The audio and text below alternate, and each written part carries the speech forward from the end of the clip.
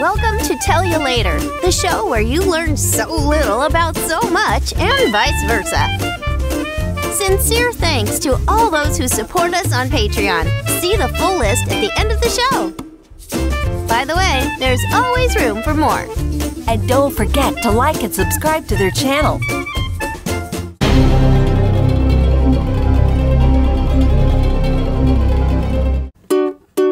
We haven't got a title song for this show, so we're singing this thing instead. Okay. It's really just a substitute. Nonetheless, the melody may stay in your head. Oh, I hope so. 'Cause it's a tune. It's a tune. You'll love to croon. You'll love to croon.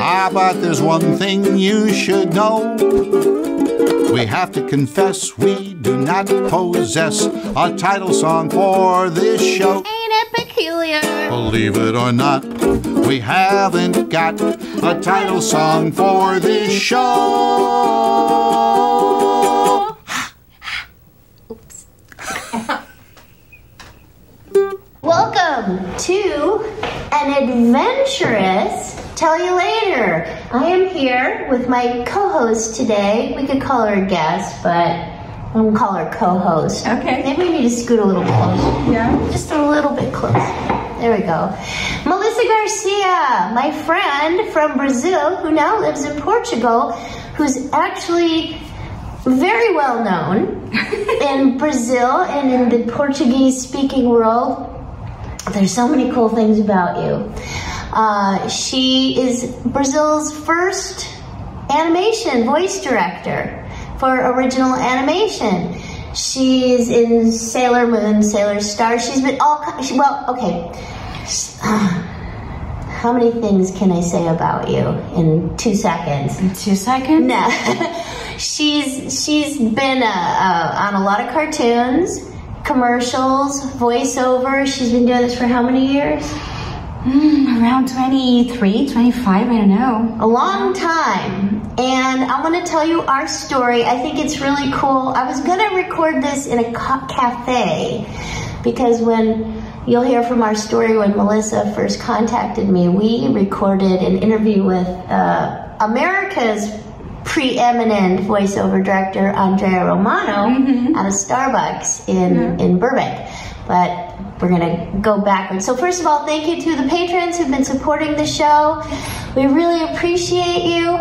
We're gonna talk about, just so you know, how we met, what she's doing, and what it's like to do voiceover for her in Brazil, how it's different from the United States, because she's very familiar with the US, and what it's like moving here, and she's a mom, and all that cool stuff. As you can see behind us is a Portuguese river. Oh yeah, Rio Douro, in Porto.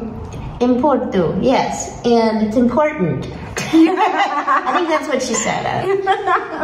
There's a really cool bridge, but I don't know. We'll have to pick up the camera and move it. So it's pouring rain. The wind is blowing. It's like outside, except it really is beautiful. So you get to view. We're in an Airbnb. We are in Portugal. Yes. And actually, we're about 3 hours away from where you live in Lisbon. Yeah. Right. Actually lives outside of Lisbon, like in the countryside. So tell us a story about how you first contacted me. All right, so I was going to LA to do some voiceover workshops, and at the time I think I was dubbing Totally Spies. I'm in Totally Spies. She's in Totally Spies. I did Alex's voice in Totally Spies in English, and Melissa dubbed Alex in Portuguese. Brazilian Portuguese. In Brazilian Portuguese, yeah. So I was kind of looking after the actress that was Alex's voice. So I got into her website and I emailed her saying, well, I'm voice of Alex in Brazilian Portuguese. I'm going to LA. I would like to meet you and, you know, say thank you in person for such a beautiful work, and it's an honor and a pleasure to work with your work. And Katie emailed me back, and the name and the subject of the email, I remember, it was wow. How long ago was this? Around 10 years, I guess. 10 at least. Yeah. 10 years ago, and internet has come a long way in 10 years. Yeah. So this was, you know, email was like 20 years old maybe then. I don't know. I don't know. Yeah, well, I mean, not 20 years old then, and maybe 10 years old then. So to get an email from Brazil was pretty awesome. And shout out to my son Adam for making my website. Thank you. There's a big echo in here. In Europe, carpet isn't very common, so you're just gonna have to bear with the echo. yeah. So, well, there was wow, the subject, and then Katie was like, do you want to stay in my house? And I was like, oh my God, well, let's Skype first and make sure that you like me. So it was kind of, I think between us, it was kind of, we got friends like as pretty much as a kid, that you see each other and you say, do you want to be my friend? Well, yes, I want to be your friend. So, all right, so let's be friends. So we became great friends like this.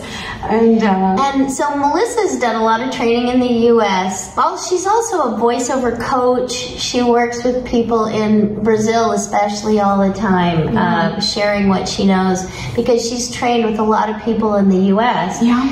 And since we became friends, she's brought 2 groups of Brazilian voice actors to the United States to learn from Ned Blott and Bob Bergen, Andrea Romano. Andrea, she's organized all these wonderful things. As a matter of fact, I got to do a workshop with her last week over Zoom with her Brazilian people, and I got to help coach them, and they basically heard the same thing in English as they hear from her in Portuguese, but it was fun.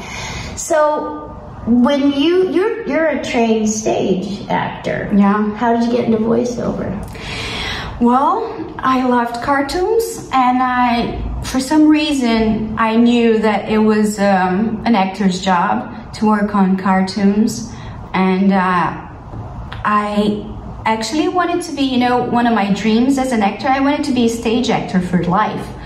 But then in one of my rehearsals, I heard of someone that took a dubbing training. So I took a dubbing training, and then I started to work on dubbing. And at that time,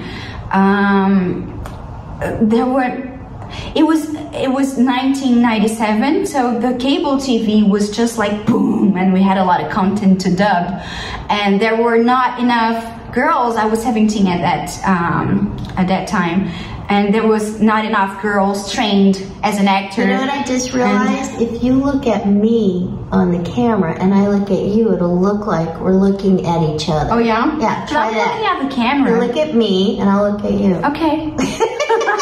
All right. Well, and that was pretty much it. So I got... Because you were young and they needed young voices for the cable. Yeah. And so I started to, you know, book my auditions for shows. By the way, in Brazil, they pay people to audition. Yeah, most of the time, yeah. Pretty cool. Yeah. Yeah. And we would like that, wouldn't we? Yeah. So let me ask you, when you did Alex, did you have to try to match my voice? Yeah, little See bit, what I'm saying? Like, I'm talking to you, but I'm looking like I'm talking to you that way instead of turning this way so people see my face. Yeah. So I'm looking at you. Okay. So did you have to imitate my voice? Well, not as much as, well, I was trying to get the acting right, and maybe not the voice match, because for Brazilians, it would sound too childish if I did Alex as a teen with the same pitch. Oh, really? Yeah, so... Did I sound childish? No, of course not. But for Brazilian audience, the pitch was going to sound weird. So I kind of, I can't remember how. So how does she say "look out" in Portuguese? Cuidado. So it was pretty much my So it was pretty much my voice. Yeah, because I was pretty young when. Did you audition for all the spies or no? Just Alex. Really? Yeah. Now, how did you get to pick who you wanted to audition? Oh no, the director picked And we don't have a lot of people auditioning for the same part. It was just 3 actresses auditioning for it. And because they have to pay, so their budget probably doesn't. So, and actually, since I got replaced on Spies, you didn't. So you've been doing Spies forever. I was replaced for the last season too. Yeah, some reason. Well, the studio called me and said, "What's your schedule for the 2 next weeks?" And I was like, "Well, this is it," and they never called me back. So who knows? So that's the wonderful world of voiceover. So you kind of created. Have you been training voice directors in Brazil? Yeah. Yes. How to direct, because you learned from Ned, I guess, or Andrea. Yeah. How to direct. Oh, so she came to the States and she said, "I want to meet Andrea Romano." Yes. And Andrea Romano and I have, known each other for years and years. Or at that time, we'd known each other, but I'd never worked for her, and I didn't know her that well. I knew her when she worked at Hanna-Barbera. And you guys might know Andrea because she directed what? Name some of the things. Oh, Batman, Animaniacs, Pinky and the Brain. Stuff, little small cartoons like that. So I found a way to get it because I wanted to help Melissa meet Andrea, and I think you were filming a documentary too. You wanted to meet her and you wanted to do something like what we're doing, record on your phone, right? So I found her office and I contacted her. Little did I know that Andrea was married to a Brazilian. Yeah. So when I said somebody's here from Brazil, they want to meet you, she was like, "Yeah, sure." So I was like, "Whoa, victory for me. Melissa's gonna really love me for doing it." We went to a Starbucks and you interviewed her. Yeah. I watched the little dog that was sitting next to us who belonged to somebody to try to keep it not barking. I didn't remember about the dog, but And you did this for like a YouTube magazine. Can people see it? Yeah, well, it's all in Portuguese. Most of it is in Portuguese, does it have subtitles? Yeah, it does have subtitles for the English part. Yeah. So, and your interview was about voice acting for animation. It was the very start of original animation in Brazil and as an industry, because we started to work on Brazilian content around 2011, I guess. And then we started to work as an industry. We had a lot of cartoons to work on, but the actors were not really trained, and they didn't know how to, work with the schedules of original animation and, everything. Well, the differences, and I think you find it too, I found it working with your guys and even people in the US, because I've been doing some directing, and people even in English who are used to dubbing, like some of you out there are really interested in anime, and that's always dubbed. And that's, you have to get it in a certain time, you have to match the lip flaps. But when you're doing original animation, you get to be creative and create the character. But a lot of actors who are used to dubbing don't understand that they can create, right? It's challenging for some. I used to do, to adapt a work that has been done already by someone else. And when they have this freedom, it's like they get lost, some of them. But I got some great feedback on some actors that worked on radio shows. And, one of them, he kissed me and he was like, "I felt like I was doing a radio show. Thank you, kid." Well, that's what people ask, because I'm on Adventures in Odyssey. A lot of you know a radio show. And animation is a lot like radio. And that's why I like it, because I like radio, and it's the theater of the mind. So you have to be sort of an actor of the mind. Right? Because there's no picture. There's no, it's all your imagination, just like when you're listening. So I guess maybe listening to radio shows is good training for voice acting, huh? And now there's a different way of voice acting. It's called audio dramas. Kind of like that's what Adventures in Odyssey is. So it's a good thing to. So are you doing a lot of audio dramas in Brazil now? I think I know there's some has been done, but I didn't get involved too much because of all the animation that I'm working on. She's so busy, and her husband is too. Like he's like the Joe Cipriano of Brazil, right? He does TV promos. Yeah. And he also does coaching and directing and anime. Yeah. They're quite original. So has your daughter? She has a 7-year-old daughter. Has she worked on any shows? Yeah. Well, she voiced 2 of my characters as a baby. Oh, yeah, that's cute, isn't it? Yeah. What are the shows? Gerald's Brother. It's not on US yet, but it's a pretty cool show. I'm hoping if they do it in English, I get to work on that. That would be fun. So you play just one character, the grandma? No, a lot of. Oh. Yeah, I play like 5 or 7. Yeah, I guess 5 or 7 different characters on that show. Do the grandma. She's so funny. Well, I'll do it in Portuguese and I'll try to translate it. So she says, abacate. Come abacate, bem, pra ficar com cabelo bonito. Abacate. In English, it would be avocado. Have some avocado, dear. It's good for your hair. So cute. Who else do you do on the show? Well, I do the main character's friend, Lara, and she sounds like that. Não deixa ninguém saber que você brigou na escola. And that would be, in English, it would be, Gerald's brother, don't let anyone know that you got into a fight at school. Gerald's brother, don't let anybody know you got into a fight at school. Yeah, you got it. Got the part? Yeah. So that would be fun. Yeah. So you decided to leave Brazil. Yeah.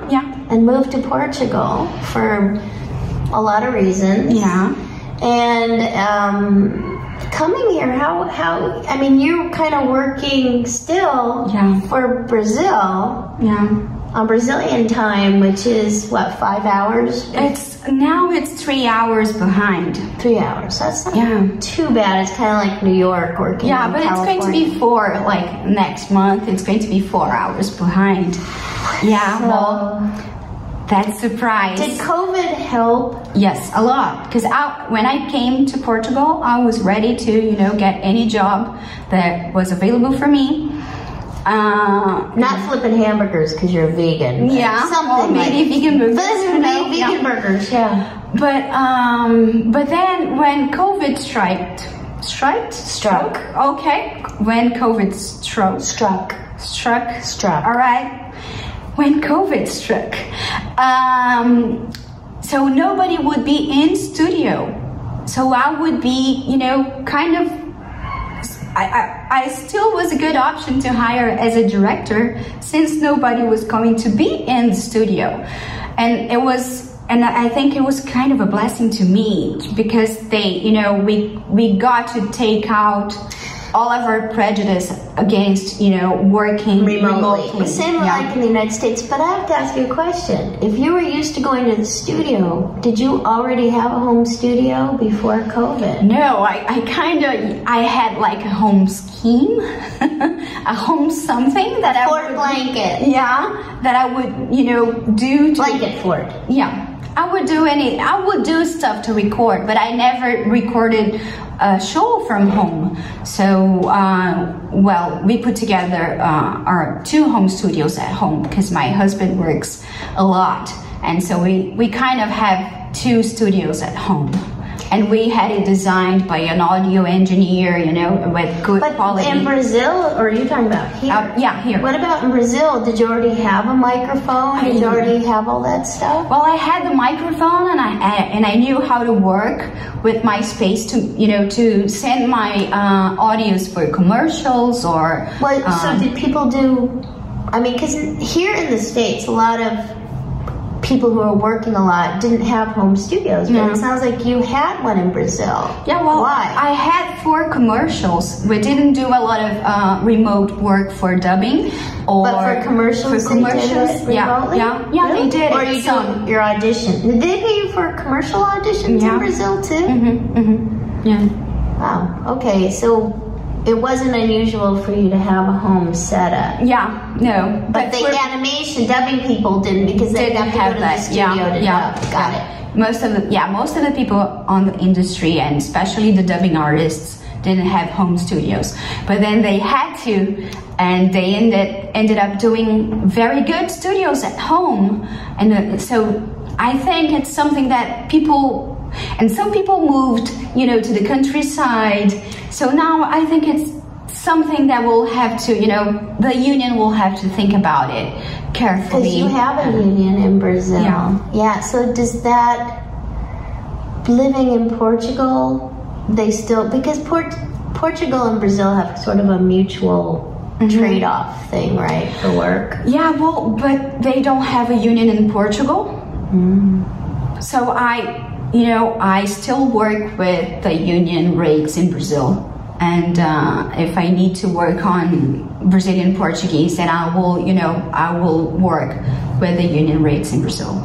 So now you have a challenge to get into the Portuguese market, right?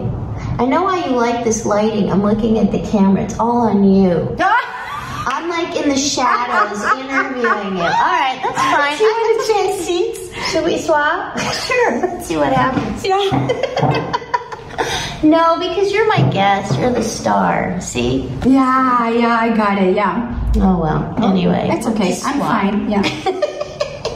So, you have a challenge to get into the Portuguese market. Yeah. Well, what's your plan?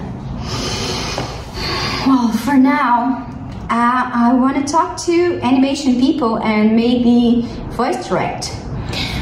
Yeah. They don't, I think Portugal might start with TV shows, and because they're very known for their shorts, and they make very good animation shorts. And but I noticed that they don't have a voice director, and so maybe I'll go for that. And I was invited to work on a show, on a special animation project as a Brazilian character. So maybe working as a Brazilian character in Portugal, and you know, being part of that Brazilian representation in Europe is it sounds good to me. I guess it's like American accent versus a British accent, right? So can you do a believable Portuguese accent? Not yet, I guess. No. I gotta work on that. You can switch back. You look better over there. It's all right. No, go. Okay. Yeah, they see me all the time. Okay. They see me all the time.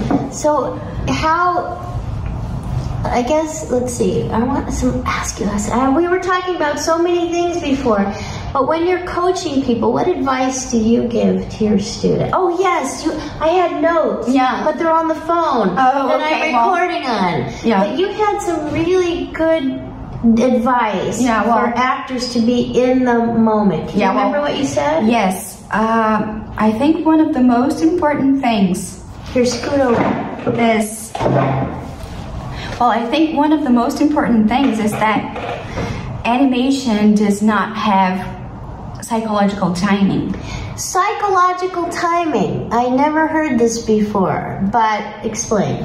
It means that we can change attitudes and, you know, make a big contrast on lines without psychological timing. So I think what you're saying is on camera, maybe the transitions are a little longer. Yeah. But in animation, they are quicker. You can change your attitude and your moods and stuff a lot quicker. Yeah. Because it's a faster medium. Yeah. Right? Yeah. You also said that we have to make more immediate choices. Oh, yeah. It's not like theater. Yeah, no. I think we usually don't have time to work on the background of the characters, and if you don't get 3 days to study your script and create a backstory and create all this stuff. Yeah. How do we do it? Well, I guess, but the thing is, actors sometimes need the process of creating, and I think on voice acting, maybe the results are part of the process. And so results are the process. Yeah. I'm thinking about it still. Continue. Because we need to build our character on top of the results that we are getting and, you know, delivering to the directors. And what does that mean in a practical sense? Let's say you're in the studio. What does that mean? Well, I think it means that if I got the, I have to make my choices based on what's written in that episode and make my character relate to the line of the dialogue and to the other characters that are around in scene, but I may not have the backstory with everyone else in the show. Or so that's what you said earlier. You have to take line by line, and apply it and relate to the line and how the line relate to the story and to other characters that are on the episode, and then you will get a result on that, and then the next episode. So you got something here, and then the next episode you will have some more clues to work on. Who you are. To enjoy the full episode, please support us at patreon.com/tellyolater. Thanks a lot. It kind of stopped raining, and I think we're going to go sightseeing, so we will tell you later.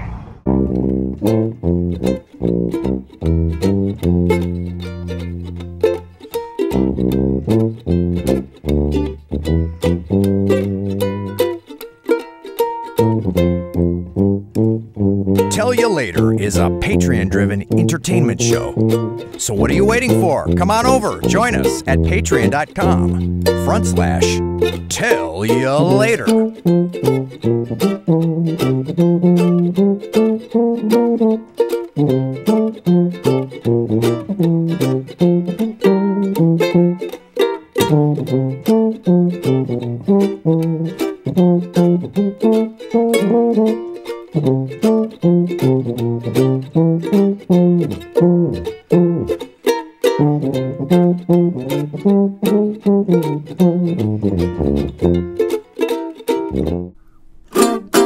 Come away with me, Camille.